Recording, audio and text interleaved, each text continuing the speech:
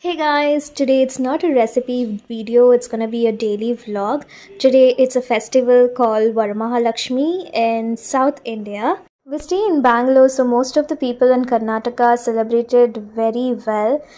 For us this year, it's gonna be a very normal festival because we have a housewarming ceremony coming up in couple of months, so we'll celebrate on that day.